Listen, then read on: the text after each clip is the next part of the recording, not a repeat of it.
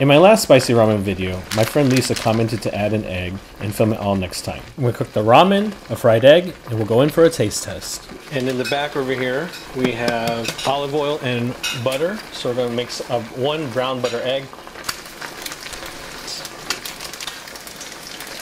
So I was basting the egg in the background.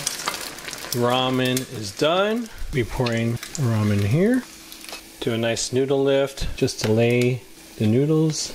Beautiful egg. I like to take some of the brown butter and just lay it into the ramen. A little salt, pepper. Also going to add slices of rotisserie chicken. We're going to finish off with some togarashi for some added flavor and heat. Here we go. This is what it looks like. We're going to do a quick noodle lift and we're going to dig right in.